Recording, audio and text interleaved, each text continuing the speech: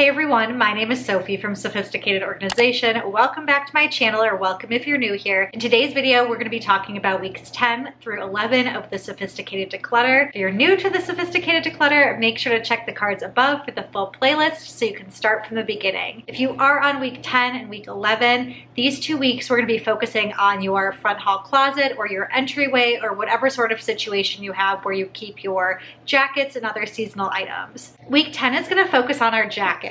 Now, with the weather warming up and spring just around the corner, it's a great time to go through all of your different jackets and assess what you wore over the past season. When you're going through them, think about the climate that you live in and the needs that you have. Somebody who lives in California versus somebody that lives somewhere cold like I do in Colorado are going to have very different needs when it comes to their jackets. So go through all of the different weights and make sure you have the appropriate weights for the climate in which you live. You're also going to want to look at the different styles. So even if you have the proper weights, you want to make sure that you have the right styles that go along with those weights. So think about a warm jacket and a warm jacket that you would need to ski in versus a warm jacket that you would maybe wear to work or go out to dinner in. Those are two very different jackets, so if you need both, you can keep both, but you don't want to have lots of duplicates of the same weight for the same occasion. Think about that as well as some of the other questions I'm listing on the screen here as you're going through all of your different jackets and decluttering.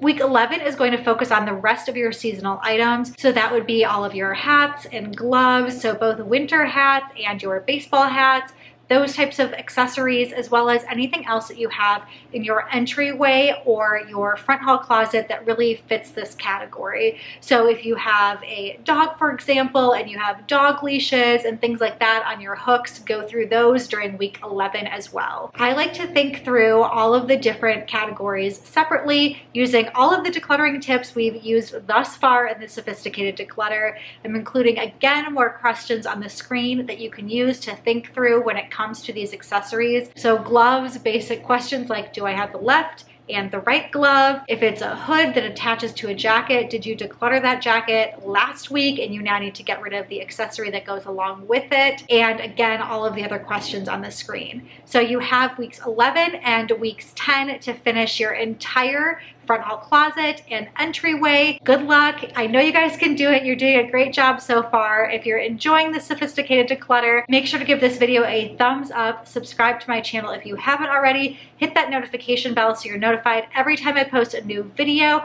and until next time, I will see you guys later.